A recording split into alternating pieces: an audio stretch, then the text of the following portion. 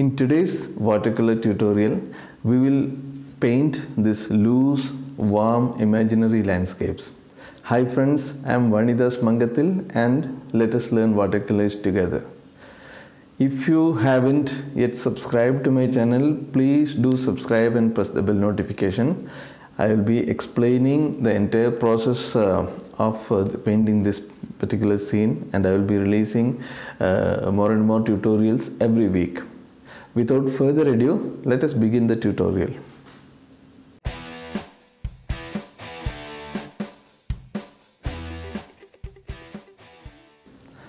I am using a quarter sheet of cold pressed watercolor paper, 300 GSM, and for the colors I am using 24 color Brustro watercolor pan set.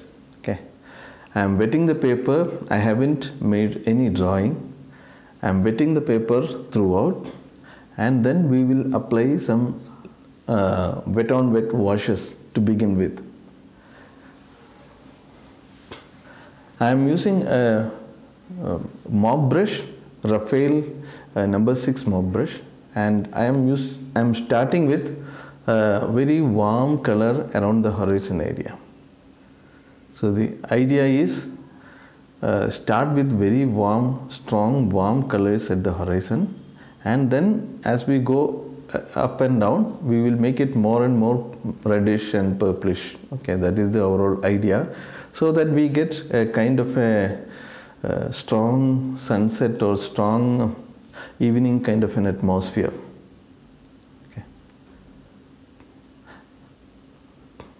Adding more red, and as we go up, let us add little bit more purple color. So that is the idea. And since the paper is wet, it will all merge. I am keeping the paper at an angle of around 35 degrees.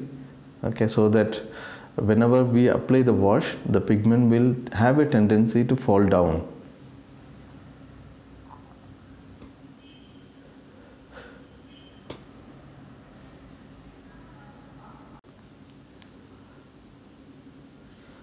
Okay, the paper is almost filled with the initial wash, and we have to suggest some strong clouds on top of it, wet on wet clouds. Okay, that is the idea. As of now, I haven't, at the time of painting, at this point I don't have actually much idea of what I am going to do. Now we know, because at the beginning I have shown the finished work, but otherwise when I was painting, I didn't have any idea of what I am going to paint. The idea was just start with the washes, and depending upon how the washes come out, I will add something to make it, to finish it. That was the kind of approach. See, that way what we gain is we learn to take dynamic decisions, we develop our imagination, and we also becomes more and more bold in our brushworks. So I would suggest you practice this kind of approach. Start without much of ideas, play with the wet on wet sky and something, and then depending upon how it comes, take further actions. Now I am suggesting wet on wet clouds with the darker pigments. Okay, and since the paper is still wet, damp at least, so it will spread. The brushworks for the clouds will spread a bit, and it will create some reasonably suggestive clouds. Just splashing some colors. Okay, see, the idea is just to be playful. So be playful and let things happen by itself. Okay, we just create the context, we kind of guide it little bit and let the actual thing happen by itself. Let a little bit more darker colors. Okay, I am mixing blue, violet and red kind of colors together, and I wanted some dark, not very watery but dark consistency paint to make some sort of a small hill or something. Okay, and the idea is just to create some big shapes. Okay, and its reflections, and depending upon how it looks, we will take further decision. It's dark because of the atmosphere. Okay, see, it is very reddish, warm kind of an atmosphere now. You will not have bright colors. You cannot have bright colors. So whatever colors that we add should match with the overall context, overall atmosphere, right? Now it looks to me that there are some far end stuff. Okay, this area which I am doing now, some far end stuff and some nearby kind of a mountain on the right, and it is creating some sort of a reflection. That is the idea that I am getting now. Okay, I think it is reasonably okay. The paper is still wet, I mean damp. It is not very wet, but it is damp. Spreading will still happen. Some darker touches on the ground and some water movement probably. Okay. So far I have used the two brushes. Both are mop brush and natural hair mop brush. Splashing some water droplet, protecting the sky with my hand. Okay. And that will create some kind of a texture. I just get an idea of probably trying to lift out some colors from the center, I mean slightly off center, to create some sort of light. Maybe it is the sun there. Whether it works or not, that is a different thing. I mean, I get the idea and you try it. It is fully dry now and we can do further details. I have an idea of making a boat, a big boat probably. Usually I make small boats in this kind of scenes. A big boat, and I'm just making a small outline with pencil. Since the paper is dry, you can draw on top of initial washes with pencil. Dark color, bluish, purplish kind of a color, and this pushes the horizon further away. Okay, it is a strong tone. And see, with this kind of a color combination, you cannot have, totally different colors. Everything should kind of match. Okay, so I mean, the color should feel that they belong to the same family, sort of thing. Okay, some dark reflections. Okay.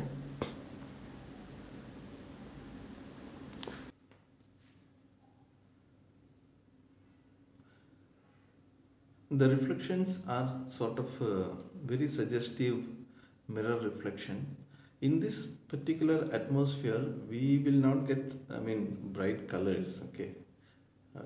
So I'm just making very contrast, sharp edges around the area where we have some light, but rest of the areas I'm making the contrast much lesser. Okay.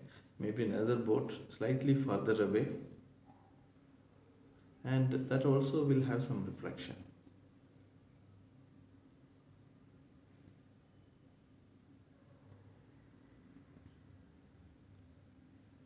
I'm smudging the reflection down with my finger.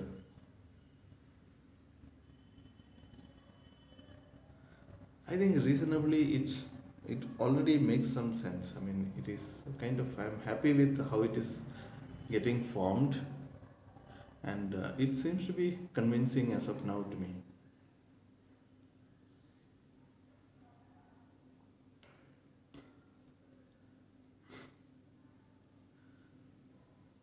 This is in real time. Okay, so I didn't make it fast forwarded. I have only edited out unwanted delays in between the brushworks. Okay. Some structure on the top of the boat. And here I am using grey color and little bit of blue color that is available in the set. So this color, the grey color, is little bit opaque. But since the background is already dark, it should be okay. If you are finding it interesting and if you are finding some value in my tutorial, please do subscribe and press the bell notification. If you have any questions or suggestions, please do write them into the comment box below. I will surely try to find time and get back with answers to your questions and suggestions. And if you think this can help your friends, artists, other art aspirants in your group, in your family, please do share it. This is little opaque touches. Some amount of plain watercolor white is used. Okay, so the idea is to get some kind of mixing of colors. Okay, here I am not particularly interested in the drawing part of it. Of course, the overall drawing should be convincing, but it is more sort of suggestions.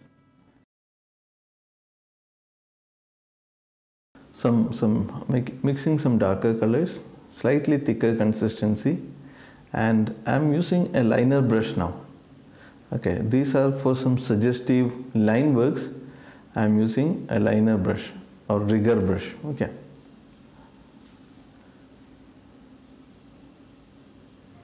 Some sort of vertical elements, because that vertical elements will make it even more interesting. These vertical elements connects to the sky and it creates some contrast, and overall it will create a little bit more interest in the work. Okay. This doesn't have to be precise. It is just sort of suggestions. Okay. All these brushworks are very impulsive decisions, okay, without much of thinking. And so yeah, try to practice these things, because the more we practice these kinds of imaginary works, taking dynamic decisions, our imagination will get improved. That gets more and more nurtured, and you will feel much confident in creating imaginary works. And this can also help if you are painting from reference, painting from life. Okay, because whether you use your imagination or reference photograph or the real life situation for painting, you will always have to take some additional decisions, okay, which is not in the scene. You may have to add something which is not in the scene to make it artistically looking better. Okay, so imagination is always required, even if you use a reference photograph. So it is a good idea to practice painting from imagination.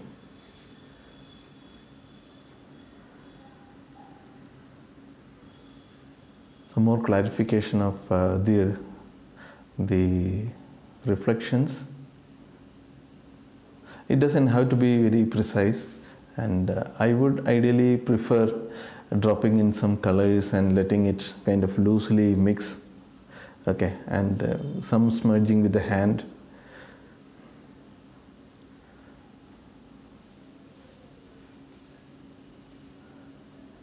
Let me know if you have any questions. Okay, if you're not following it, if you have any questions, please do let me know.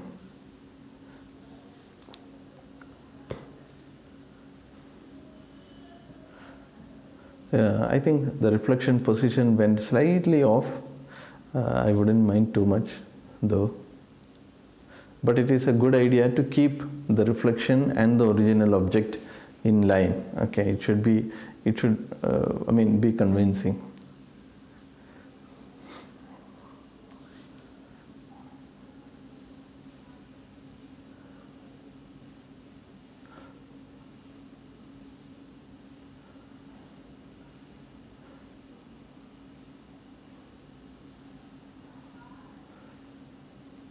Okay.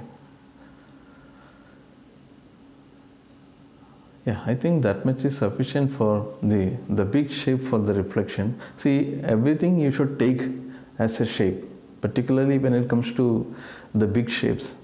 I'm not talking about the line works, but the big shapes. Take them as more like as a shape than the actual object.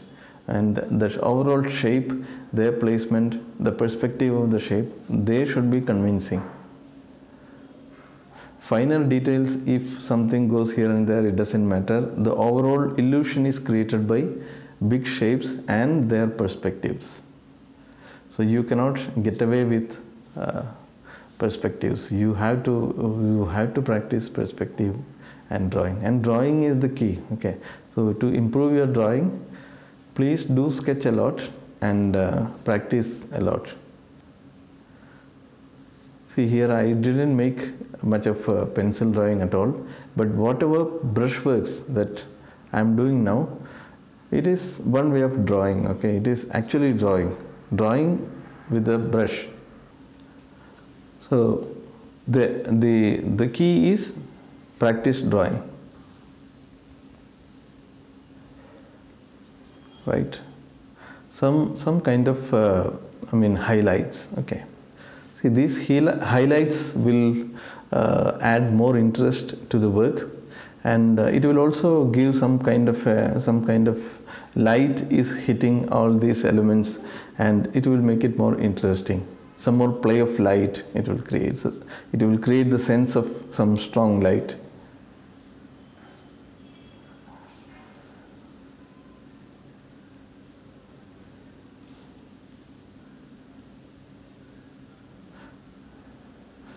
Just keep observing what is happening and keep making your touches, but don't overdo this highlights. Okay, highlights should be done in a very limited way, and some of these touches that I am making could be some lights, some sort of lights seen within the board. Okay, and all this has a little bit of reflection.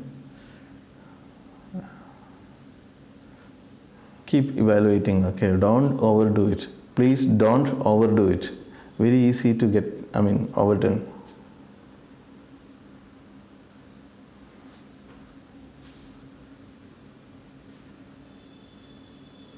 Some sort of reflection for those tiny suggestions for light. Okay, that will make it interesting. Little bit of contrast.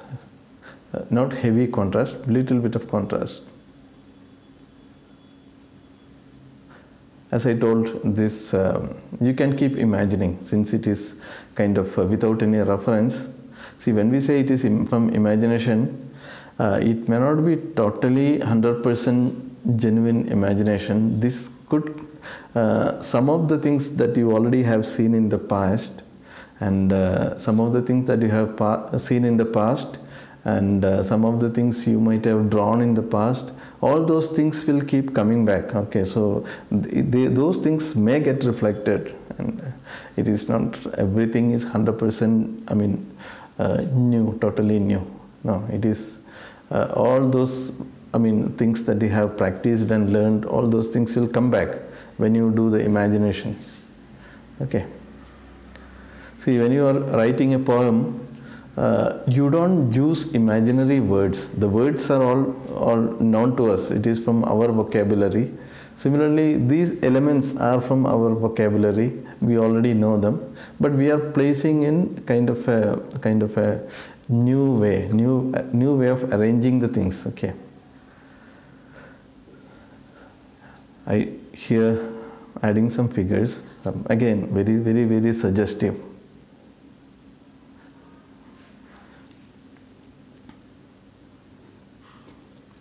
I think I would treat that it is very close to, calling it as done. I wouldn't do too much of details anymore, and I will plan to sign it and then declare it as done, because I am a little bit afraid of overdoing.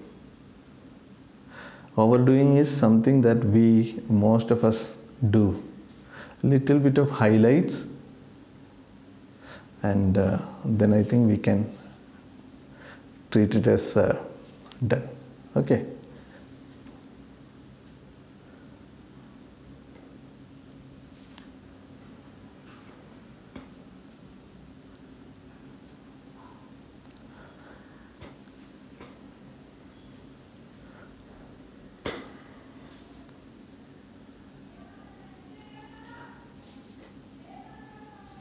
Right. So anything more? If you are following along, then you can decide. You can keep adding your imaginary elements, and you can do it in your own way. Let us sign it and declare it as done. So thank you very much for staying with me and watching this tutorial. I assume that it was informative to you, it was helpful to you, and if it is so, please do subscribe to my channel and press the bell notification.